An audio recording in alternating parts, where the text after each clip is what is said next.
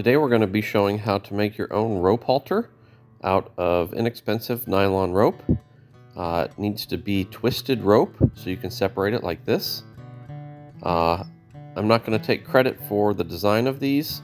I do have a link in the description down here to show you the original video that I learned to do this from. We're going to modify it a little bit because we have Dexter cattle. So you're going to want to take a piece of rope that's about 6 foot long, and you're going to section out the first section about 18 inches. So I have the 18 inches here. This is what's going to make the circular piece that goes around the cow's or animal's muzzle. So at 18 inches, you're going to take the rope and you're going to actually untwist it and separate it. So I will show the process here. As you untwist it, you're going to get one loop or so that comes out, and all you need to do is take the short end of the rope and feed it back through that loop and pull it all the way through until it creates a small loop about the size of the rope to go through. This is what you want right here. The next step, you're going to go on the short side of the rope here, and you're going to take right next to where you did this loop, and you're going to untwist a section of the rope here as well. And then you're going to take the long end and you're going to feed that through from the back side through one of the loops there. And you're going to pull that all the way down until it basically creates a small knot around that loop.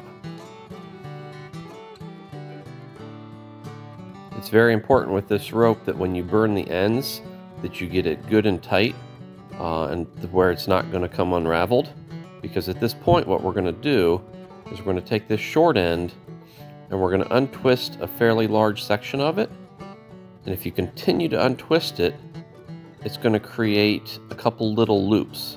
You'll see the three strands separating and it turns into 3 small loops.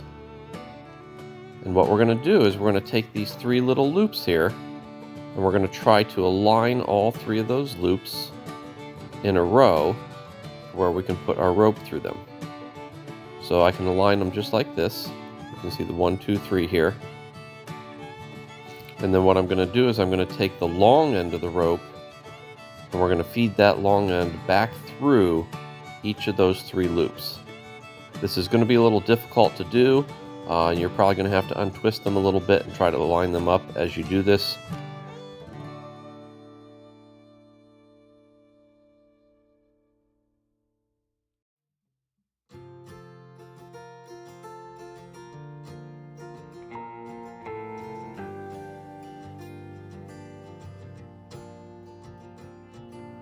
Once we get this through the 3 loops, you're going to pull that long end through just enough to create the loop for the bottom part of the halter to go under their jaw. So this is going to create that lower piece.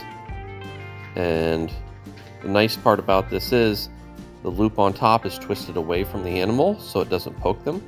So then you just feed that through. Now at this point you can either leave the lead long here or you can add a D-ring to it like we're going to do here. We're going to put this ring on so we can just take a rope and hook to it. So all I'm doing is looping it over the D-ring and pushing the rope back through itself as I've untwisted it. So I'm going to untwist it twice and feed this through, and then I will take my flame and heat this up and melt that together and twist it as I melt it together, and that will lock it in place, and this should complete the halter. Because of the design of this halter, it's also fully adjustable on the top of the head as well. You can buy these halters from the farm stores. They run around $20 to $30. For the inexpensive ones, if you want to get nicer ones, they're like $40 or $50. We ended up buying this rope for about $12. We had the D-rings laying around, but if you purchase those, you could probably make quite a few of these for maybe $1 or $2 a piece.